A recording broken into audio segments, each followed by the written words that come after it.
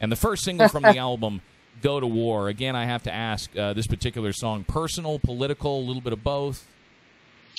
Yeah, you know, when you see the music video we've done for this song... And all we have is a lyric video, which came out today, right?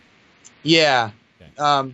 I won't give too much away, but basically the music video kind of touches on the fact that there are these...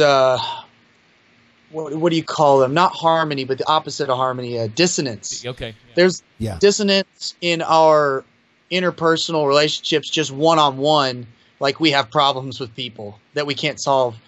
And yet we expect this macrocosm, this giant like organization of people called a country, to not have problems with all these other giant groups of people. And really, it's the same problems at the core of it. You know, they are different, obviously, and they interact differently.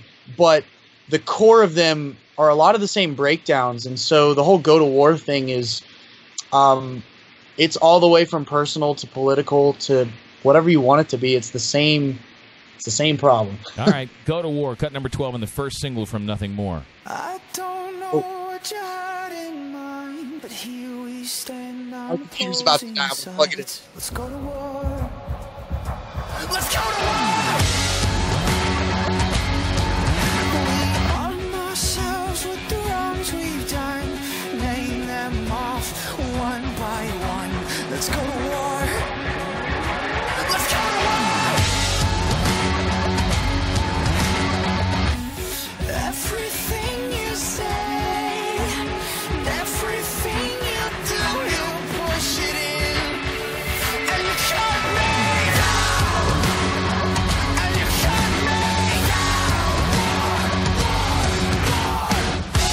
Screaming at the ones we love, like we forgot who we can trust. Screaming at the top of our lungs, on the grounds where we feel safe. Do we feel safe? Nice. And, of course, the song ends, Do we feel safe or do you feel safe? Do we feel safe? Do you feel safe? What was the word there? Do you recall? I don't know. It's do we feel safe? Yeah. On all of them except the very last ones. Do you feel safe? Okay. All right. Wow. Dynamite song. Powerful. Stop fucking playing with yourself and get your ass over here. Let's finish You know this. what? You just fucking blow, dude. Me.